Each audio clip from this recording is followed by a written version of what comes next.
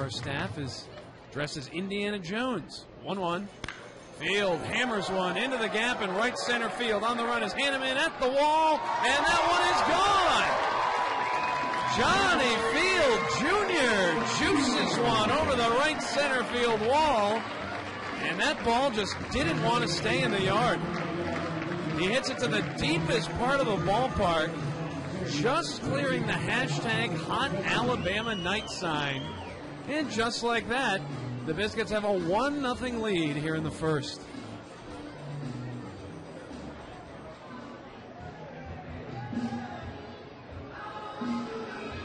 And in the words of Ron Burgundy, that escalated quickly.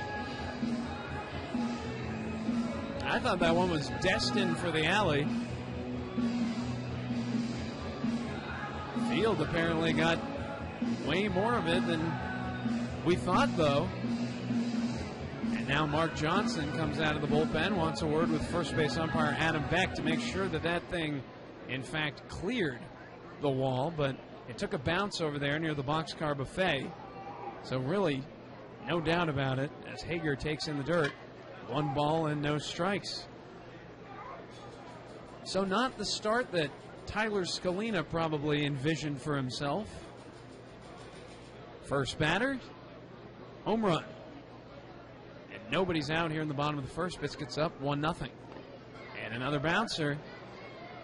2 balls and no strikes to Hager, who is hitting .256 on the year, 1 home run, 13 runs batted in. Batting in the 2-hole tonight for the 24th time this season, and now Hager gives one a ride into deep left field, but it's well foul. Hager just a little out in front of it.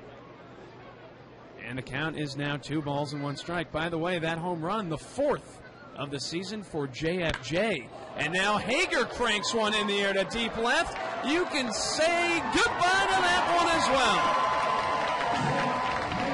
And that one clears everything.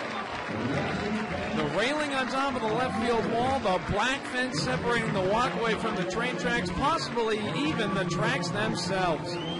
And the Biscuits go back-to-back for the 2nd time this season.